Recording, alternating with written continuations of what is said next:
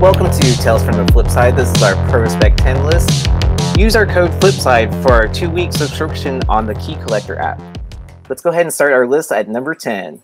At number 10, we have Mutants 85. One of the first, if not the first, of Liefeld and McFarlane together on a cover. No matter what you think about them, they are two iconic people in the comic industry, and I feel like their early work is going to do nothing but go up. Right now, you can get a raw from anywhere from $5 to $10. There is a direct and a newsstand version of this. The newsstand version is not an easy find.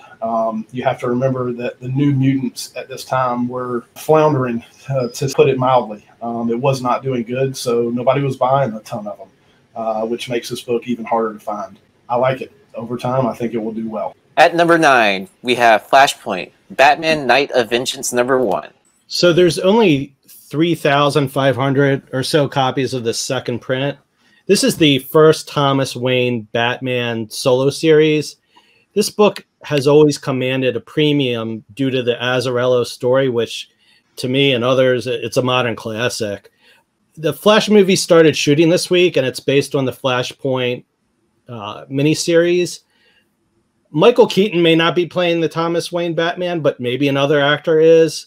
But movie appearances or not, the Thomas Wayne Batman is firmly established as part of the DC Omniverse, and I think this book's going to continue to be prized. There's no CGC graded copies, the first or second print, that I could tell on the census. But still, it goes for less than $50 raw, and I still find it every now and then in the wild, despite the print run. For our number 8 book, we have Hawkeye number 10, Volume 4 from 2013.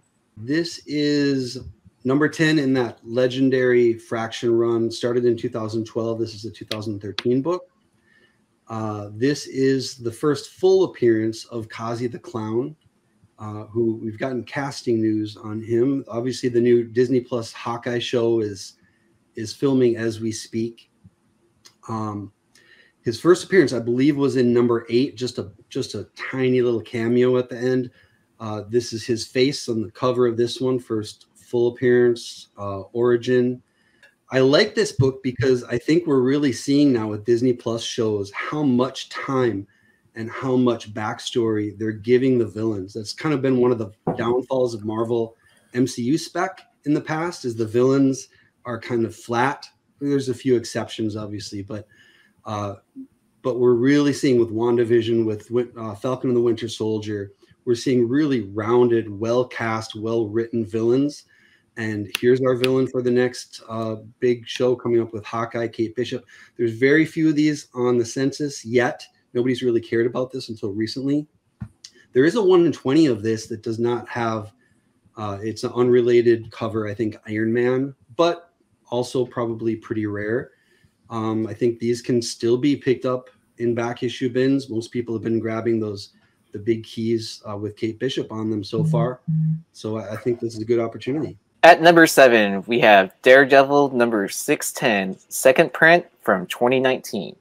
This book, in the guts and on the cover, consists of the first full appearance and first cover appearance of Vigil.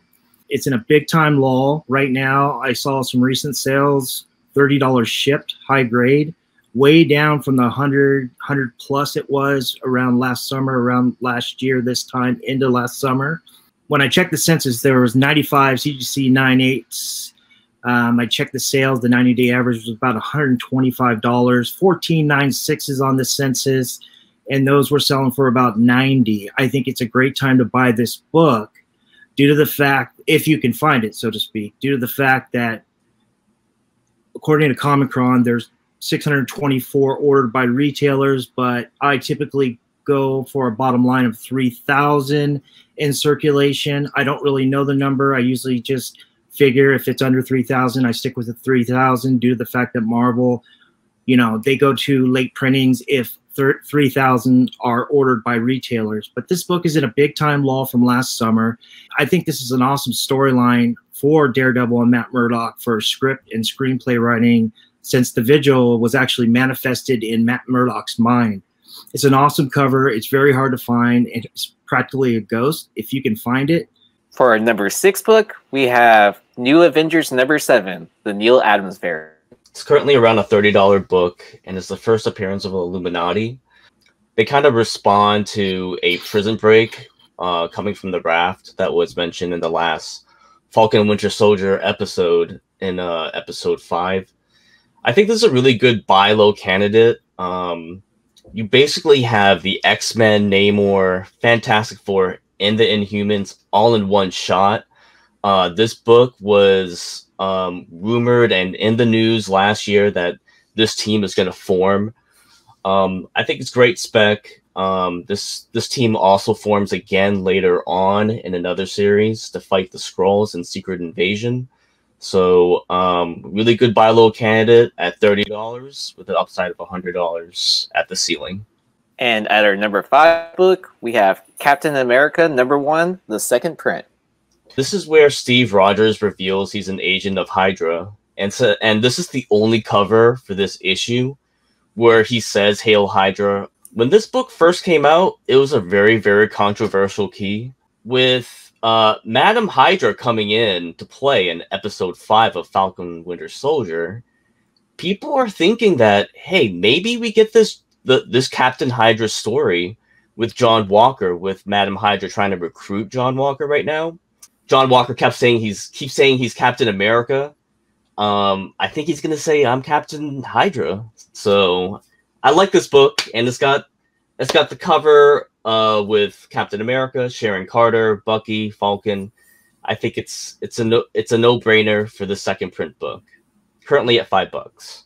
For our number 4 book, we have Champions number 1, the hip hop variant.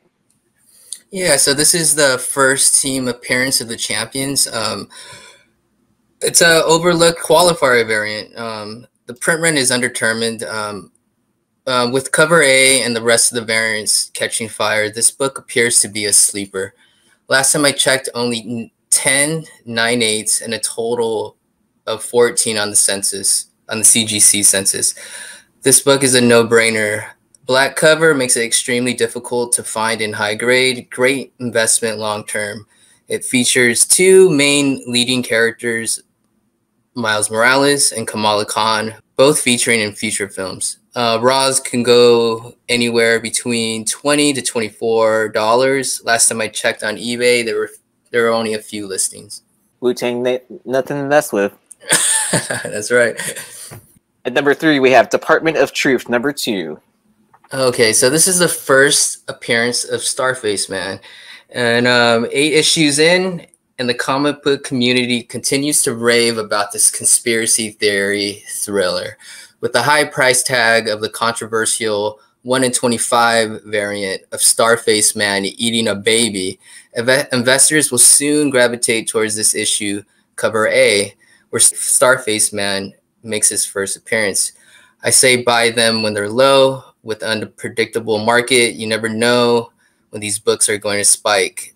Great opportunity to position yourself. Plenty of room to grow. Raw copies are priced anywhere between $10 to $14, and you can find them in the back issue bins. Also, keep a lookout for the second and third print. At our number 2 book, we have Daredevil number 197. Yeah, this was, I was surprisingly voted pretty high among my peers. I love this book.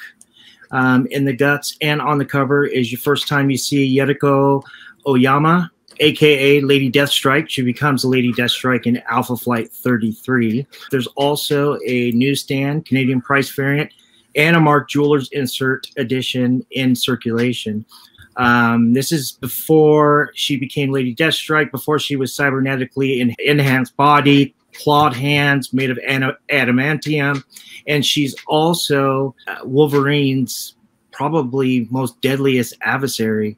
I mean, look, it's no secret right now, guys. We all know that Wolverine and X-Men keys are blowing up on the census. There's 94 9/8 on the census, a 30-day average of about $200.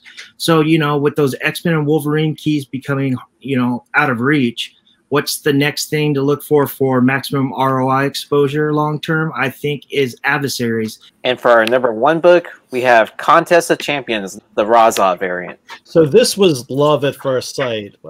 I first saw this book at the beginning of this year, and it just immediately struck me.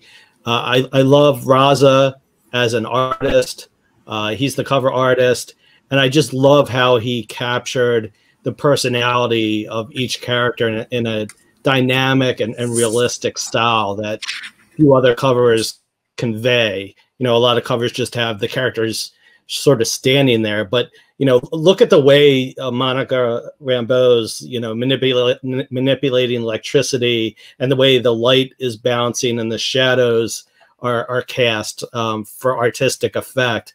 America's taking a selfie, and Blue Marvel's just pondering like the genius he is, right? So you know, hey, it checks the Monica Rambeau box, it checks the America box, it checks the Blue Marvel box, and if you don't like any of those three, you have Black Panther and Captain Marvel in there too. You have the Ultimates. So this is purely a cover buy. There's not much, you know, in the guts, although the Ultimates are featured in the guts. As far as the numbers, there were only 17,000 units shipped according to Comicron. This was an open order variant, but it appears to be scarce. I think many retailers went with the regular cover. Raws are still less than $60, and only 3 9.8s are in the census. So digging your bins out there, it might be out there as an open order variant.